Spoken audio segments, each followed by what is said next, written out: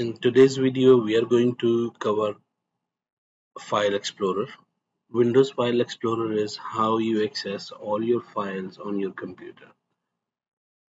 If you click this PC, you will be able to see your drives and your files and folders in that.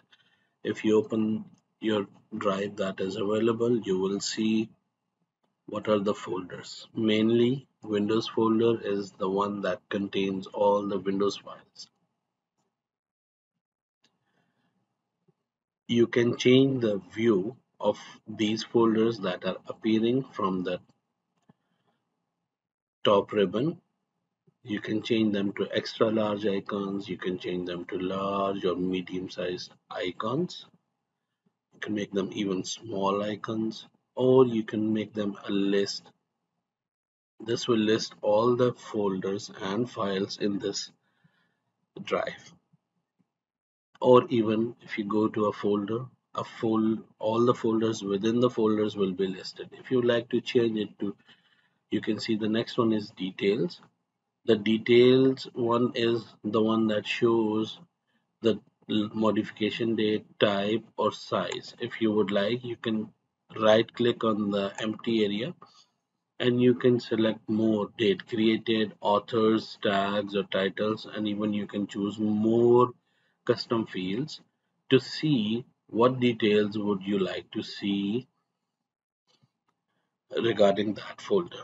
If you choose year, click, it will show you the year this folder was created. So if you like, you can sort these by this year. If you click on the top, date, so it will bring all those modified by the date. If you click again, now it's coming by 2020. If you click again, it will bring 2022, that today is 26th. And the last modification of the folder was Windows Defender under Windows program files. So you can sort these folders as you like. You can sort them directly through this. For example, if you go to any folder, you can sort these folders by date, by modification, and by the file size or the year. So as you like, if you like the latest files to be shown, you click this date or years. So the files that were created in recent years or recent dates will show at the top. Next, you can go to folder options. You can open these folder options just by searching folder options, or you can open command prompt. This is a bit advanced, and type in control.exe and folders. It will bring in the same folders option. You can see this one comes a bit different from the current one, because this folder options give you choice of how the browse folders will open in each in the same window or its own window. You can change that. If you click that, every folder you open will open in a new folder, new window. You can choose the click items that you allow with a single click if you are using a touch screen or something, or you can use the double click, single click to select. For example, like this, single click to select. Okay, we have to close this. Single click to select and double click to open it. Go back to folder options. Under folder options, we can see different tabs.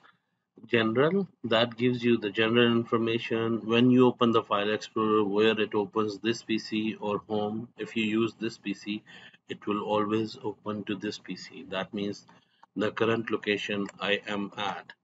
If you have any hard disk, USB disk, CD, or any network drives, it will open to that. You can restore to default. I don't want to see these files, so I'll keep them off, unchecked.